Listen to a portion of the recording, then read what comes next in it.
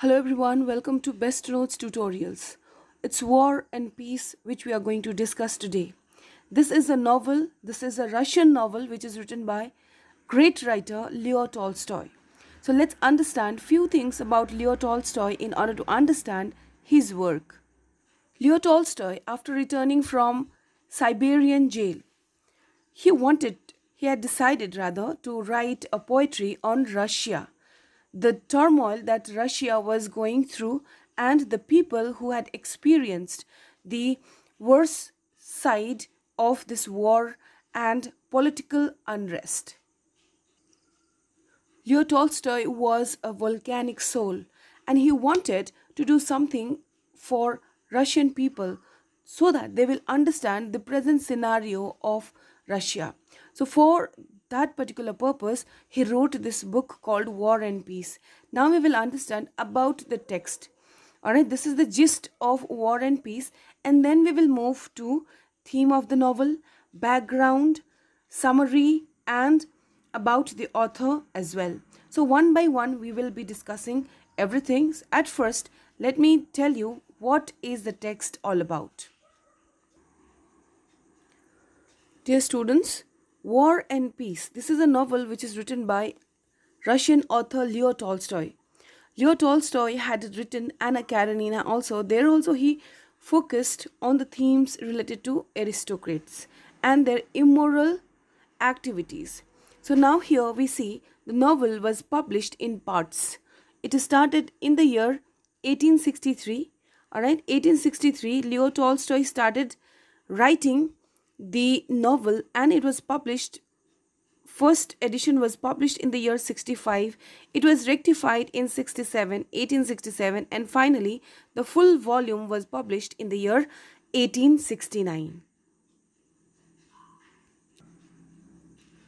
Leo Tolstoy is regarded as the greatest writer of Russia. It is because he has written numerous masterpieces, and this one, that is War and Peace, this is one of the best novels of Leo Tolstoy. And see here, it is widely regarded as one of the greatest work of literature, as is considered Tolstoy's masterpiece. So here, though we have other masterpieces of Leo Tolstoy, but this is the best one. It not only talks about European countries and its invasion, but it also talks about Russian country, that is Russian nation as well. The story is set in the years leading up to and during the Napoleonic War, and it follows the lives of aristocratic families and their interactions with one another during the turbulent or tumultuous historical event of the time. So here, friend, you need to understand about Napoleonic War, which we will discuss during the background of the story, which we will do after completion of this portion, that is about the text. Okay, so here you will get to know about aristocratic families. Particularly, there are 5 aristocratic families. All right, why aristocratic families? You must be aware that aristocratic families are elite families. All right, rich families whose motive was to enjoy life to the fullest. They used to talk about food, fashion, love, and enjoyment, nothing else. All right, so how the war between Russia and France changed entire system of Russia, that is discussed here. And not only common people, forget about common people, Russian elite people, sorry, and aristocratic people, they had also been a victim in the novel, sorry. So here I will be telling you who all are the characters in the story.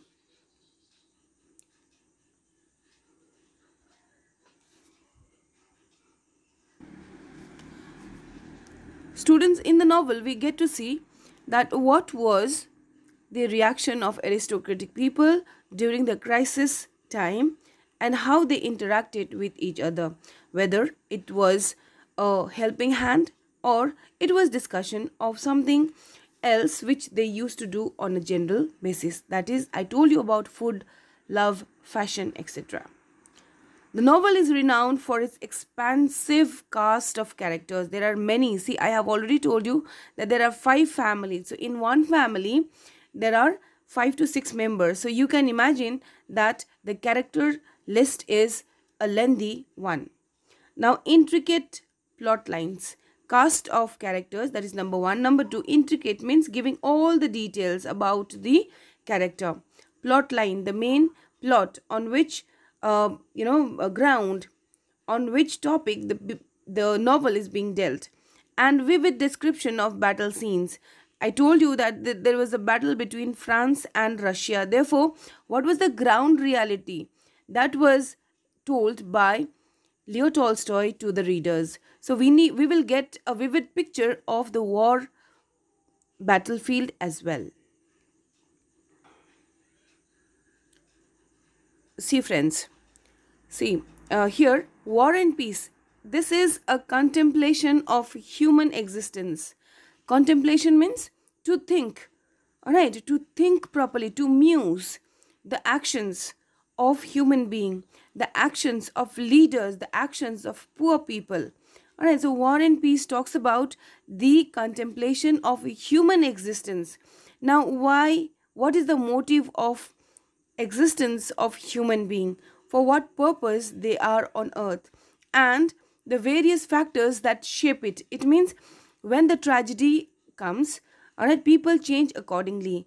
See, the life of aristocrats had changed because of war. This shows that during crisis period to a nation, none of the members, none of the citizen are spared. They have to receive, they have to experience the turmoil that occurs in a country. We cannot say, we cannot, or the situation will not leave aloof the aristocratic category or the businessman category. All right. So, what we need to understand is that the tragedy is for everyone. The favor, the luxuries, the facilities might not be for everyone because common people, poor people, they don't receive it. But when the tragedy comes to a nation, then it happens or it is to be shared with everyone. So, in the first point, we get to see that the tragedy is for everyone, and being a human, we need to understand this fact. Next point is Tolstoy delves into themes such as love, war, politics, religion, and history's impact on human affair. See, the novel is not only about one theme, it talks about love. All right, human basic trait is love, to love someone, to be loved. All right, for love, we talk excessively about having a good bonding with people, because hatred will not solve the issue, but love will. With the introduction or installation of love in human being, we can move mountains, but with hatred it will be next to impossible. All right, even Alexander, even Hitler was not able to do that because they hated the humankind, but eventually they had to die a horrible death. Next, the novel is also notable for its realism. Realism means it is related to reality. Everything that we find in the novel, that be it situation, that is the situation of war that we see in our day-to-day life. If I talk about today, even today, or since last year, the war between Russia and Ukraine is going on. It has not stopped. All right. So the situation is realistic. All right. It's not only happening in the mind of the writer, but it is seen by entire globe. So this is realism. And attention to detail. Attention to detail means each and every detail is given in an intricate manner so that there is no confusion, there is no dilemma in making the character in the mind of the readers. Tolstoy aimed to capture the essence of life in 19th century Russia. So what kind of Russia was during that period is mentioned in this novel, and basic details are given in order to give clear picture about the characters, about the situation, about the leaders, about the rich people's lifestyle, etc.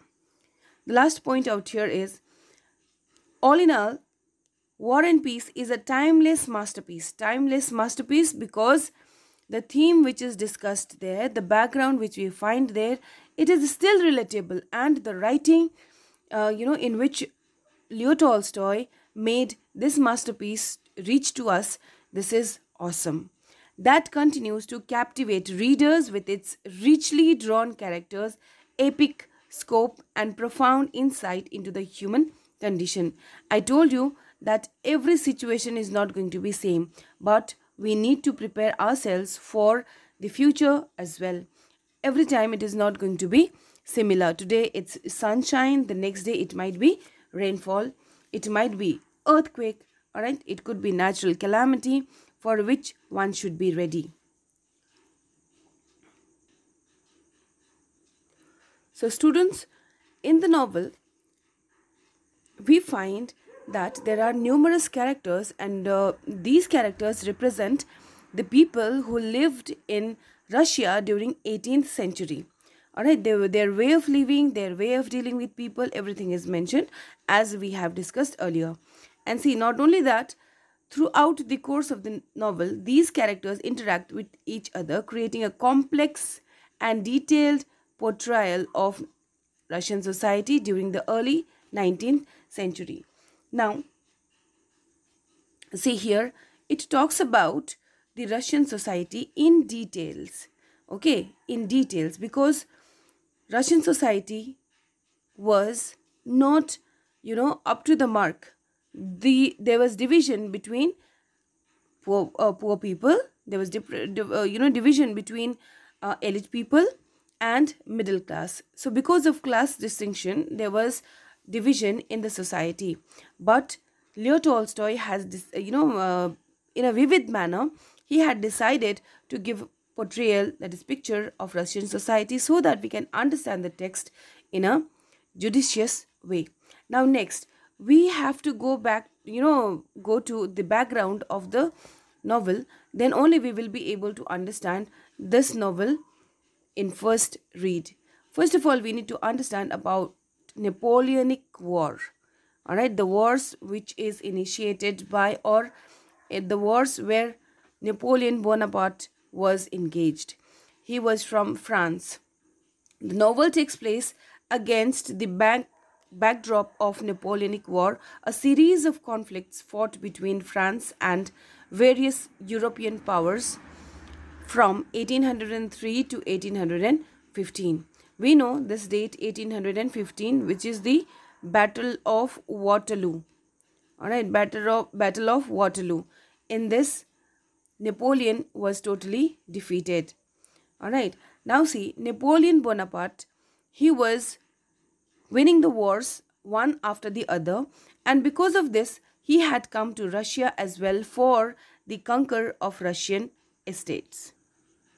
See friends, he had already captured most of the European nations. All right, now he wanted to occupy Russia as well, but unfortunately he came to Russia for fighting and acquiring its land, but he came during wrong season. Friends, during that period, Russian kings or the Russian rulers were known as czars. All right, just like in Egypt, the rulers were regarded as pharaohs. Okay, in the same way, Russians rulers were known as czars. So we are going to talk about them.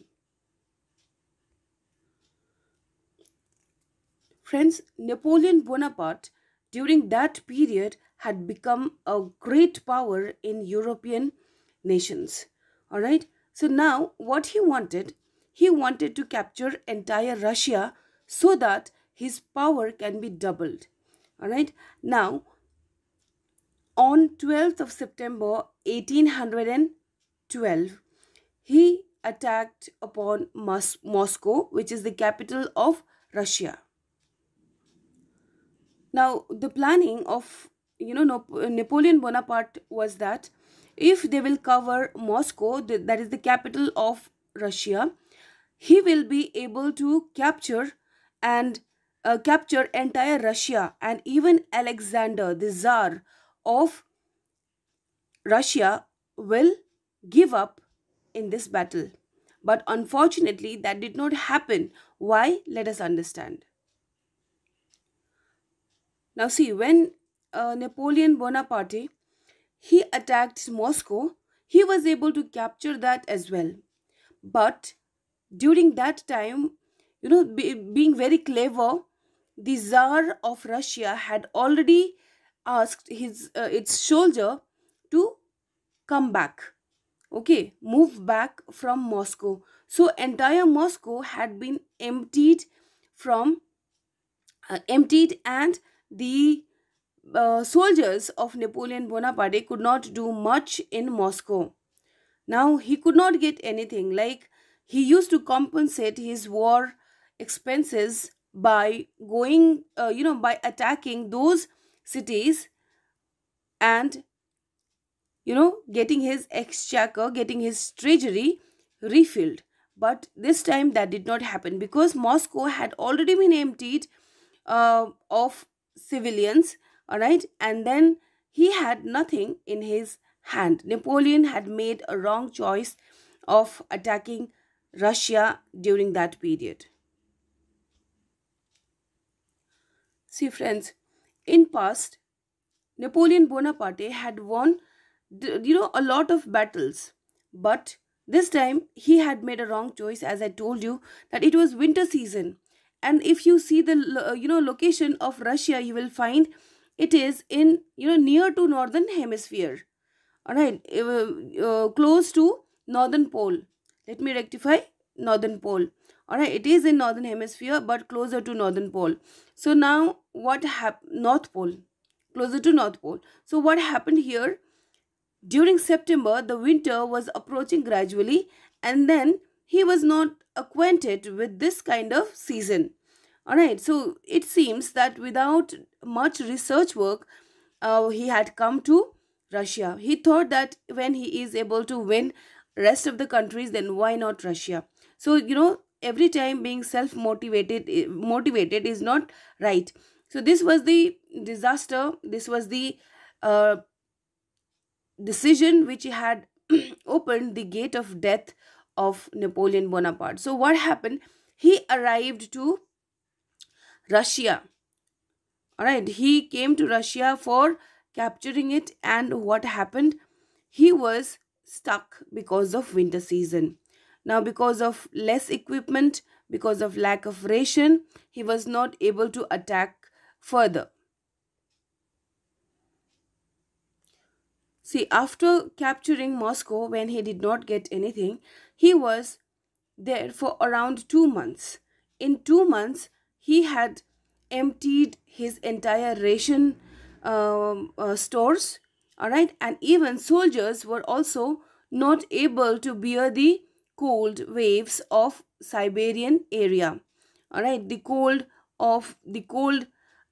climate of Russia. Therefore, for Russians, it was boon in disguise. Nature had saved them, and Napoleon Bonaparte had to give up. Friends, Napoleon in the year 1812 had come with, see, the number of armies, when you see, it was in lakhs. 6 lakh of soldiers had come, to attack upon Russia. And what did they do? The Russians, under the leadership of Mikhail Kutuzov, General Mikhail Kutuzov, implemented scorched earth. They burnt the areas, they burnt the dry crops, and retreated deeper so that Napoleon's army will not be able to sustain. So, in this way, they had set up the tragedy, and since Russians were acquainted with their place, they were able to resist the army very efficiently. Now, Napoleon was not able to understand what to do, whether he should go back or fight, because for fighting he did not have ration, he did not have soldier. Now, see, due to harsh winter and lack of supply, the French army suffered significant losses from everywhere. Arms and ammunitions were getting less, okay, because those were being destroyed in war.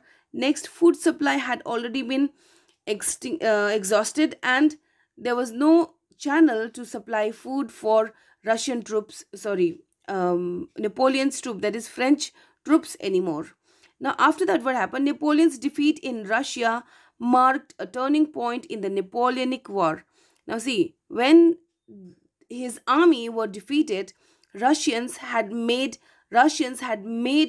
France realize that what is their worth. They cannot be victorious always.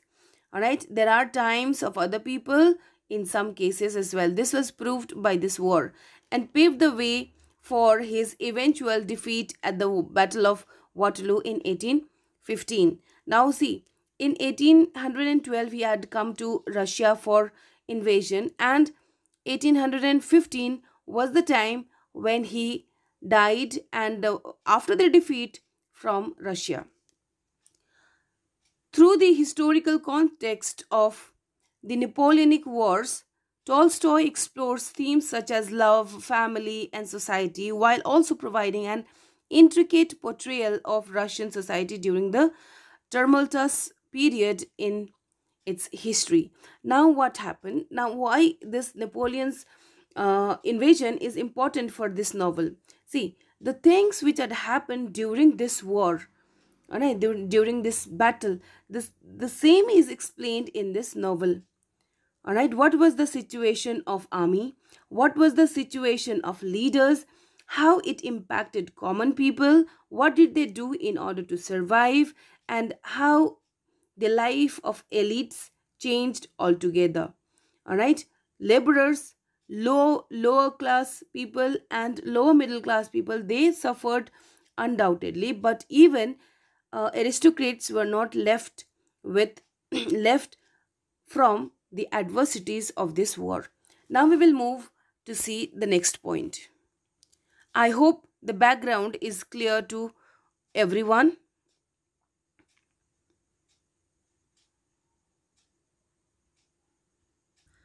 Friends, when we talk about the writer, it is none other than Leo Tolstoy, who wrote the great novel that is War and Peace. All right. The book was published in 1869 with full volume.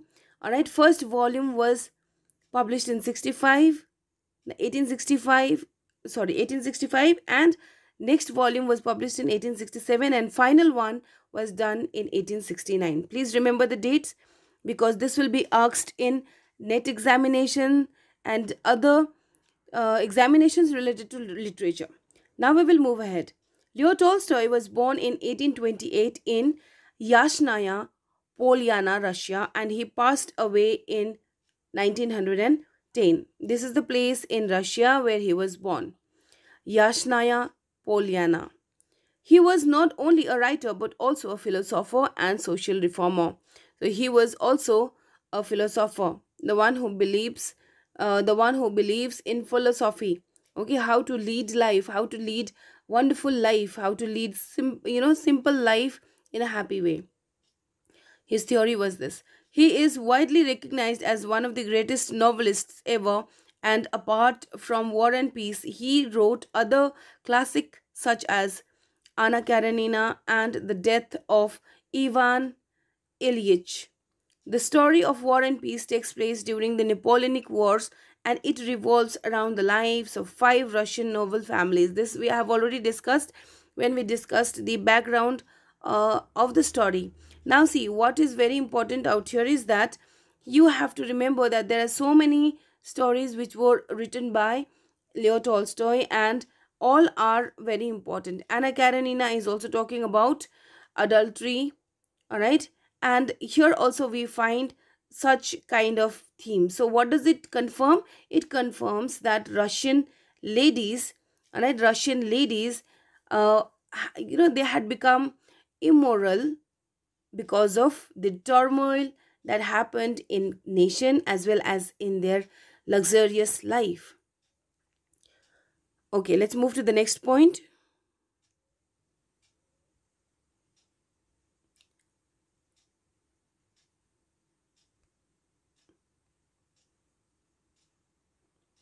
Okay, see here, children.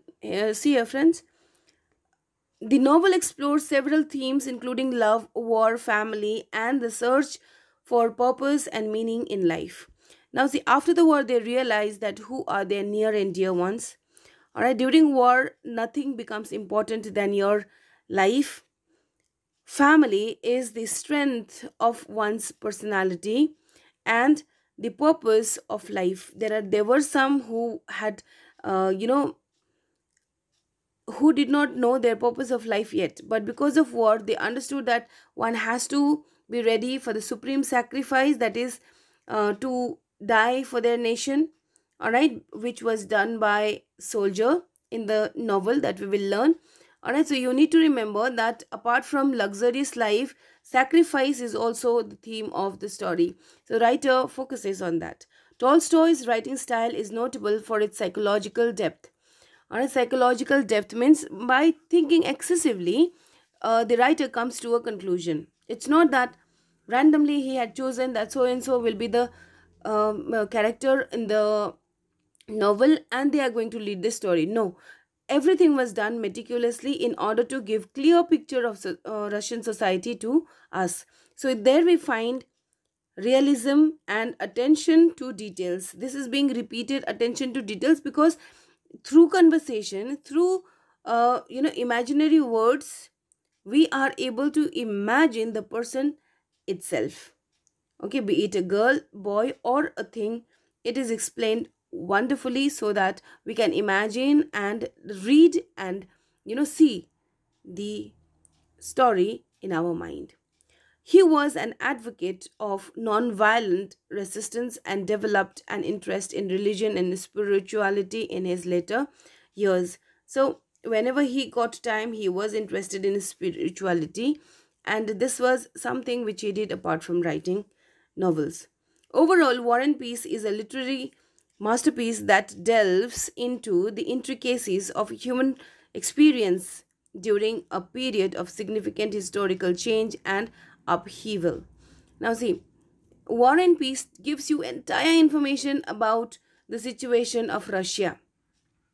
Okay, for that we need to bow in front of Leo Tolstoy, because we cannot go to Russia, or anybody who was during that period cannot explain Russia in true sense. But he, being a writer, had collected information about everything. He talked with people, and then he is able to tell us what is the novel all about. So we need to appreciate the writer's effort.